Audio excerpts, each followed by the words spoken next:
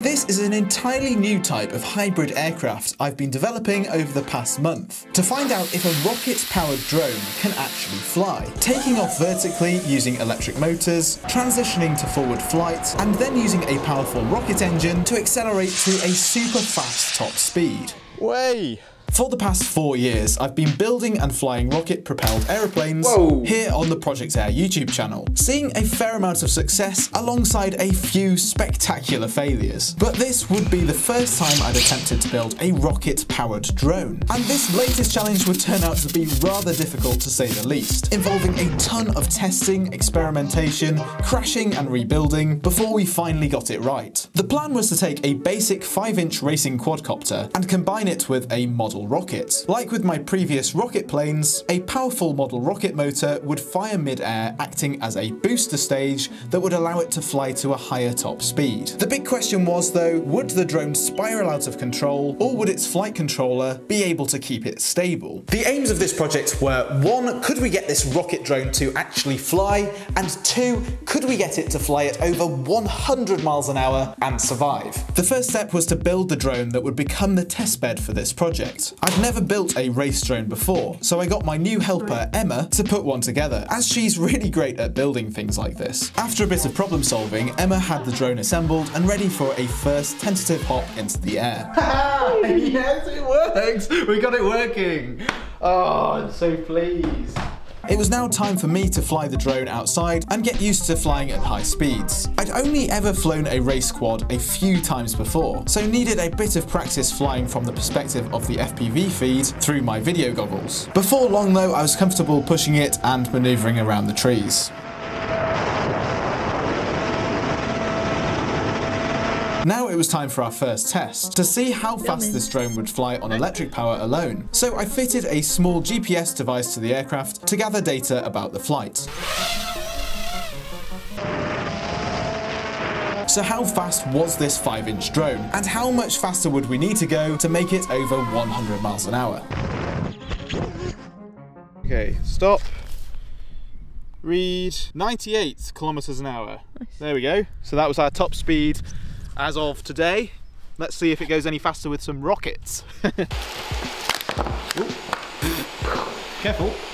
Small rocket motors, as you might already know, are used by hobbyists to launch model rockets. Inside the casing of a model rocket motor, solid fuel containing an oxidizer burns outwards from the center, and the hot gases from this reaction expand out of the specially shaped nozzle at super high speeds, propelling the rocket in the opposite direction. These rocket motors are usually set off electronically, with a small electronic igniter inserted into the nozzle where it touches the fuel. The resulting spark, when power is applied to this igniter, sets off the rocket, which burns until all of the fuel has run out.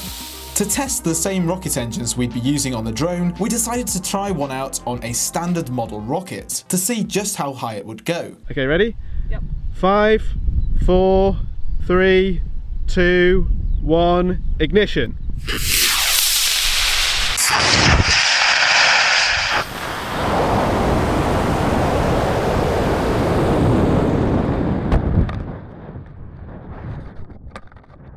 Can you see it?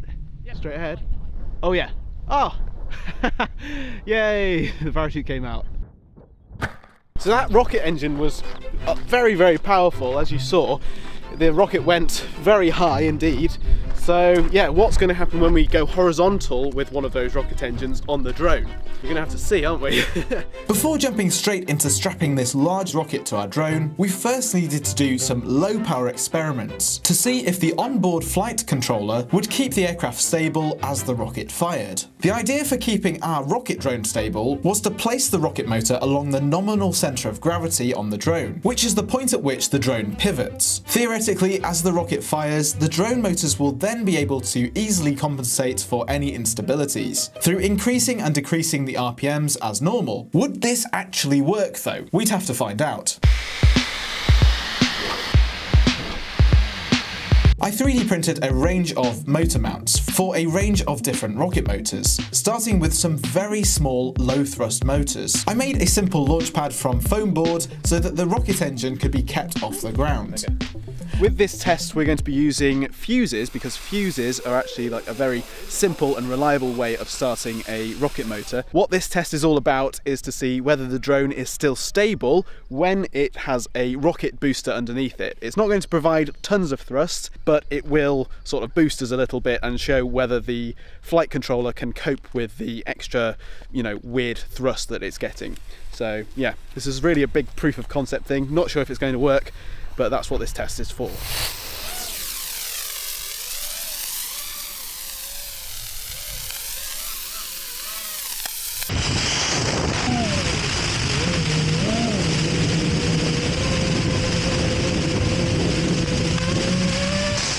Well, it's working.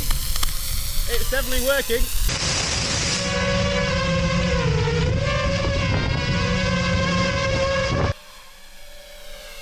Wow.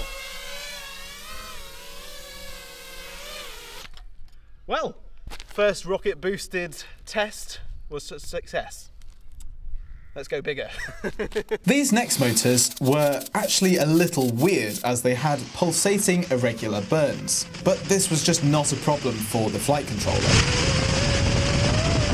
With these larger engines that had more thrust, the drone was now able to hover without as much power to the electric motors. Still smoking. Right, now it was time to go much larger. The previous rocket engines had produced just a few hundred grams of thrust, but now we were going to see what would happen if we fitted a rocket engine with kilograms of thrust to the bottom of the drone. If this worked and the drone didn't crash, we'd really be onto something. Right, so we've got an F-size rocket engine here, and that's going to go in this new adapter underneath. And now look at this thing. That looks like it means business. So yeah, let's give it a test. Right, on my mark. Yep. So we're going to go for ignition in 5, 4, 3, 2, 1.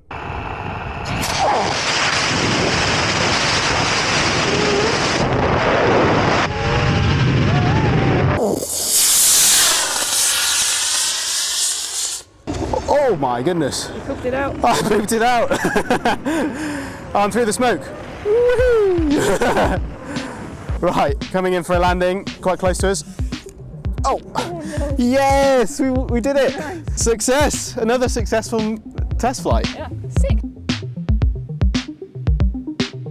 Now we'd proved that you could successfully strap a huge rocket to a drone without it crashing, it was time to radically modify this aircraft to make it much more streamlined, so we could attempt to beat our target of getting it over 100 miles an hour using the rocket booster. For this, I decided the simplest idea would be to build an aerodynamic shell around the frame using model rocket parts. I reassembled the drone frame with the new 3D printed plates before reinstalling all of the electronics. The next step was to modify the model rocket components, removing the base of the plastic nose cone and cutting the fuselage tube in half so it could slot either side of the drone core. At this point, I could glue in the centering rings for the rocket engine before turning attention to preparing the 4 balsa wood fins, which were delicately sanded into shape with curved leading and trailing edges, which would reduce drag and help the drone to fly faster. These fins were then carefully aligned and securely glued to the lower fuselage tube to make up the fin can. And with that, we were making some real progress.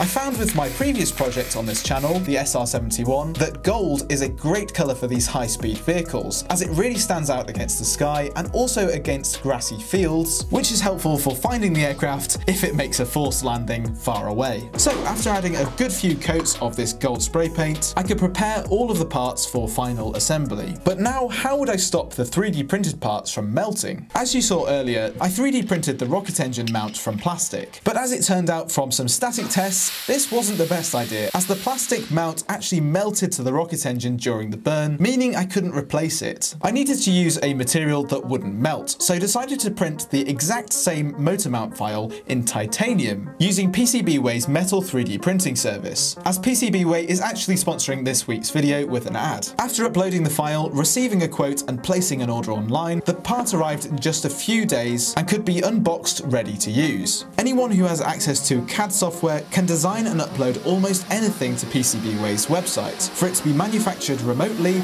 and delivered just a week or so later, which is really cool.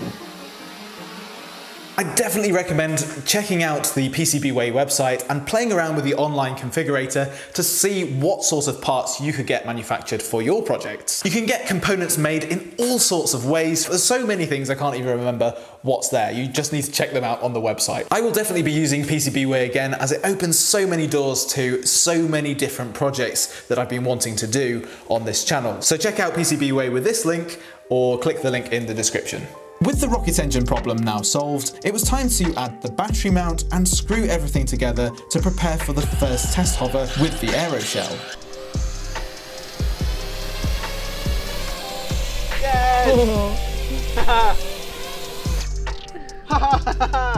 Take that, SpaceX. So, the drone still flew absolutely fine, but would the large fins make changing direction at higher speeds more difficult? We'd have to wait for the first high-speed test flight up at the flying field. Back in the workshop, now I just needed to add an FPV camera and, importantly, the remote rocket ignition system. I found the simplest solution was to simply reuse the system on my SR-71 Blackbird, featured in the previous ProjectAir video. So I scavenged all the parts I needed from that aircraft and then soldered them together with the drone electronics. Whoa, blimey. Finally, I needed to solve the problem of where to stick a camera on this drone, which is easier said than done. My idea was to cut a hole in the nose cone that could be fitted with a transparent vacuum form canopy from a model aeroplane kit. This would provide a highly streamlined bubble to fit the FPV camera in, facing at such an angle that I could fly the aircraft at an extreme angle of attack, while seeing the ground and the horizon.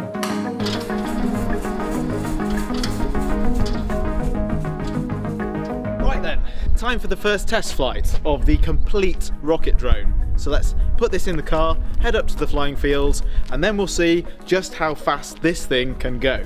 So let's crack on with it.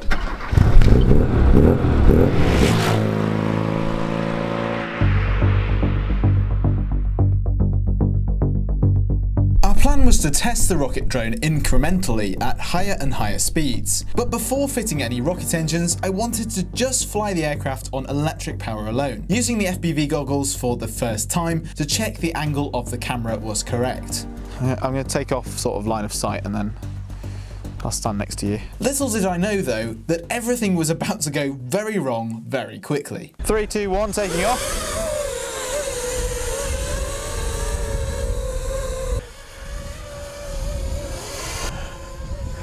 So I'm facing us right now, right, putting FPV goggles on. Oh no, something's gone, oh, I've got the controls the wrong way around. Right, I'm going to try and bring it down. Oh God, this is going to go badly. I gained altitude to give myself more time to work the problem, but it wasn't looking good. I'm going to have to focus. What's gone wrong? Oh no, I'm going in. Oh, the controls are all the wrong way around. Oh dear. Oh, that doesn't look good. What a disaster. Emma and I headed back to base to make a cup of tea, get out the whiteboard, and figure out what went wrong. And I had a feeling that it had something to do with the camera. I think this is it. So this was the rear, that's the front, and the camera was on the rear. Is it not meant to be? No, I think the camera was on the back of the drone, so left and right were wrong. And forwards and backwards were wrong as well. All you had going was the thrust, really. Yeah, so the camera bubble was here, and it was facing downwards, like, you know, down at the ground. Yeah. So wait, that means that, yeah, that was it. So I just put the controls. I basically inversed the controls by having the camera on the back of the drone rather than the front of the drone. Yeah, so flying normally was absolutely fine. That was as it had been on the previous test, but then when I put the goggles on, everything was the wrong way around. Oh no. That would be it. Right. Guess we should just rebuild this with the camera on the right side of the drone. Okay. After a few days of rebuilding, I could hope that all of this extra effort wouldn't be wasted again. I'm nervous. So test flight 1 will just be a quick take off, go around the field, check everything's working, then land. Then test flight 2 is going to be the first rocket-powered test flight with an F size, and that was the same size that was on the SR-71. If we survive all of those test flights, it'll be a miracle, because this thing is such an experimental aircraft. Nothing like this has been flown before. It's a bit rainy, but I think on many historic test flights in the UK, that has been the case. Now with the camera on the front of the drone rather than the rear, I was confident that the reverse controls issue was solved. Would this be the case though? And how fast would the drone go on electric power alone? You ready? Yep. Yep. 3, 2, 1.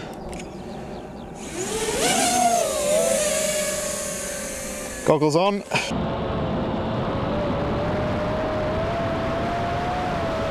Okay, I'm gonna go from left to right, okay?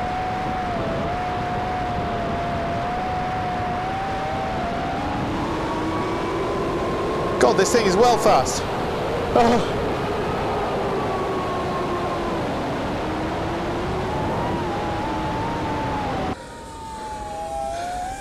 I'm going to try and bring it down. Tell me when I'm nearly at the floor. Well, it flew. It flew. That was so fast. That went really smooth. It was so fast. Yeah, thanks. Yeah, no, right. Let's try and find it, see if it's in one piece. Oh, is it okay? I think the only damage is on the, as far as I can tell, is just on the tape join here. Oh, good. Oh, what relief. Now to check the GPS to see how fast the drone had gone. The speed, oh, 121. This aero shell with the rocket sort of shell on it has definitely helped to some extent. Now it was time for the second test flight, with the goal to fire a rocket engine mid-air for the first time. Starting on board, recording. For this flight, I decided to fit a high-definition camera to the aircraft, pointing towards the tail, so we'd have a better view of the rocket ignition. Could we go faster than 100 miles an hour and land safely? Yep. Okay, taking off. Yep.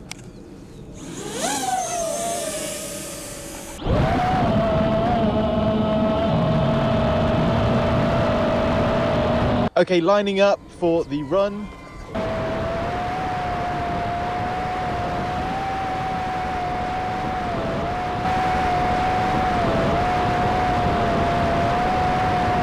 Okay, pushing throttle to full and 3, 2, 1, ignition.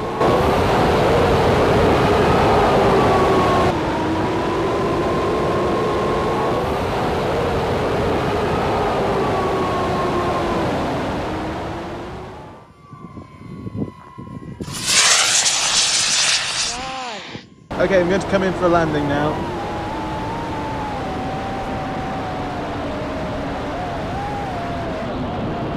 Keeping the nose up, I'm losing signal.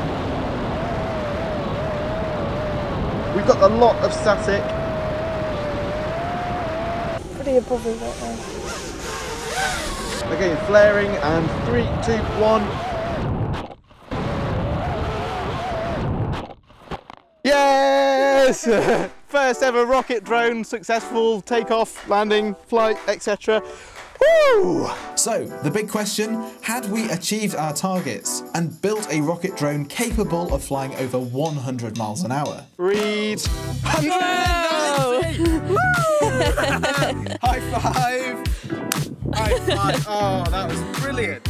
So we did it, we actually got this thing to fly, go over 100 miles an hour and survive. So that's all missions complete, which is quite extraordinary really for this sort of highly experimental aeroplane, or not aeroplane, I don't even know what this thing is. So what did we actually learn from this project? Well, one, drones shaped like rockets do actually go a bit faster, which is a bit surprising, but Then again, maybe kind of obvious because drones usually are a bit brick-shaped, aren't they? But the most important thing that we learned was that this whole concept, a rocket-boosted drone, is possible, and the flight controller can completely stabilise a rocket on the bottom of a drone, which is absolutely ridiculous, really. I didn't think it was going to work as well as it did. And finally, there are advantages to having a vertical takeoff and landing rocket-powered vehicle over a more conventional aeroplane. If you've seen my previous video with the SR-71, this definitely was a lot easier to launch. Now, I think it's worth remembering that this was only a 5-inch quad with a pretty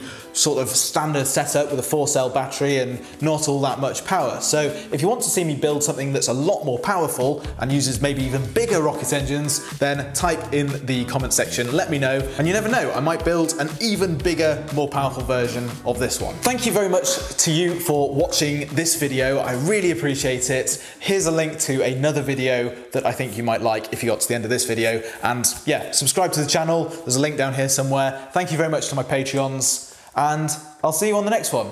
See you later.